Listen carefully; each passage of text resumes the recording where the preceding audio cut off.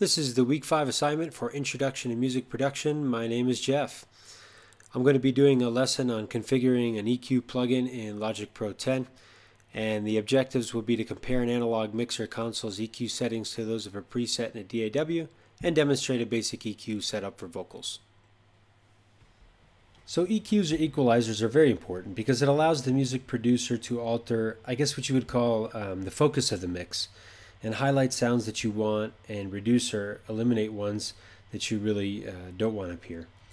And it's so important that you always find these settings on analog consoles. Here's a magnification of a smaller one, and we're dealing with this button and these three knobs. Obviously, larger analog boards would have more knobs to be able to manipulate more frequency ranges. If I go over to my DAW, we're talking about this EQ button right here on the channel strip. So let's move that over here and let's configure the settings as they appear on the board. The first one, it says here's low cut. What that really is a high pass filter, which allows only higher frequencies to pass through, and it's used to eliminate really low sounds, hums, rumbles, and sounds that really that are underneath the fundamental of what you're recording and that you don't want. And that button is right here. Let's turn the rest of them off.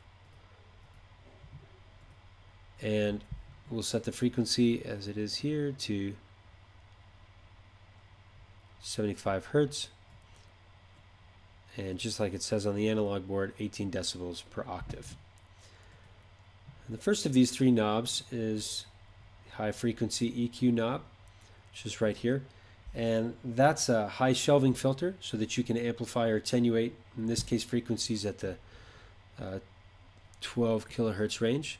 That's this button right here. Move it up to 12,000. And you can play with it just as you would the knob. The next one that we have here is our mid-range EQ, which for this console it's set to 2.5 kilohertz. I go over here. You'll notice that the picture is different. That's because it's a parametric setting, which is kind of like a bell curve. And so you can see how that is when I raise and lower everything. And you can change the shape of that, which you can't do on an analog board. But for now, let's just leave that at 0. And you have your low frequencies. In this case, what it really is a low shelving filter, which, just like the high one, it's this shape, and it's set at 80 Hertz. And there you go. Now you have a mirror of what the analog board and what the digital audio workstation can do. So to wrap things up, I thought it would be fun to show a practical application. I have here a recording of a couple of high school students, and I wanted to create a vocal EQ and a preset for this particular student so that I could use it over and over during this recording session. So I saved it after I made all the modifications, and you can see it here. And everything else is similar to the previous example. I just kind of changed some of the parameters of the frequency on the high shelving filter here. I added some parametric filters, and the craziest thing is probably this big old high pass filter that I put in. What happened is there was no pop filter, and so there's a lot of low frequencies and rumblings and stuff that I wanted to take out.